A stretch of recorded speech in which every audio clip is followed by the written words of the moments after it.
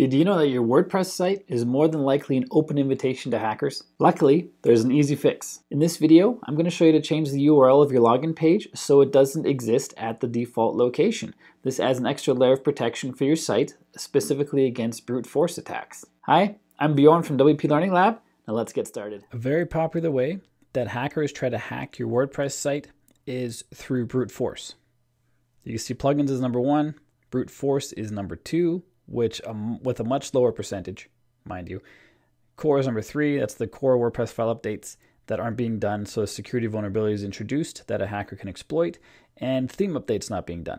And the plugin is also plugin updates not being done. It's not plugins that are vulnerable by design. It's plugins that are being updated that you don't update on your site, and then a security vulnerability is introduced. And brute force is where they try to guess your username and password.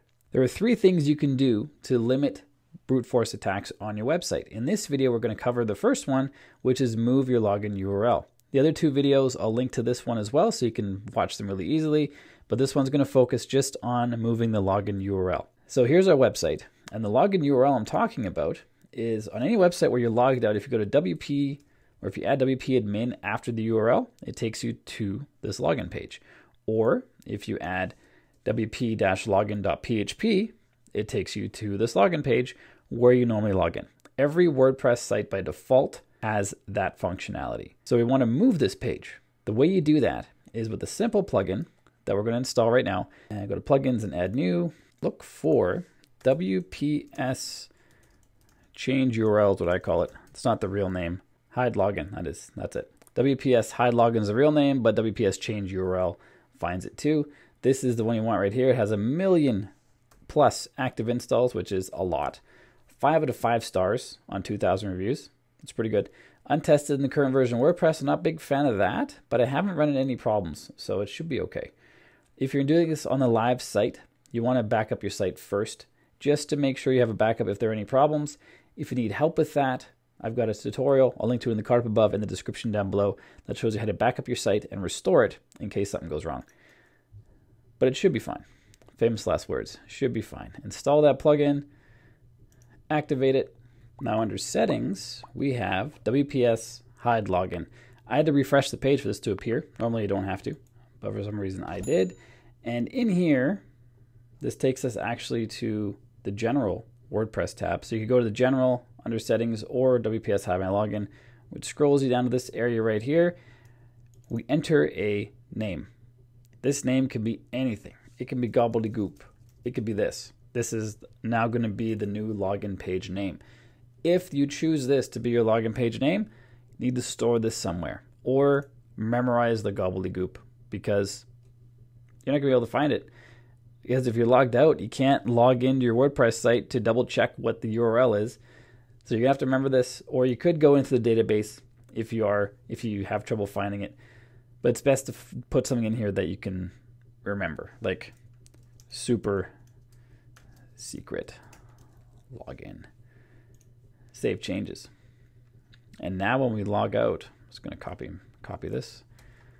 Not so much typing then. If we log out and we go to the homepage and go to /WP admin like we did earlier, got a 404 error. This page doesn't seem to exist. Whoops, it's gone. Go to wp-login.php. Same thing, doesn't exist. But if we go to /super secret login, boom, there's a login form. It's that easy. And now when hackers come to your site, or they don't come personally in most cases, when their bots come to your site and they look for the login page, they're not going to be able to find it, which makes your site safer. And I have a whole course on WordPress security if you want to check that out. I'll link to that in the card up above in the description down below, and it really helps secure your site. So if you want to secure your site, check out that course. Not hard to do, and you're going to be happy you did it. Because at some point, you're going to run into WordPress security issues. It's best to be ahead of the game. And as I mentioned earlier, this is the first video in this 3-video series. This one moves the login page. The next one, I'm going to show you how to stop repeated login attempts. And in the video after that, I'm going to show you how to disable the XML rpc.php file.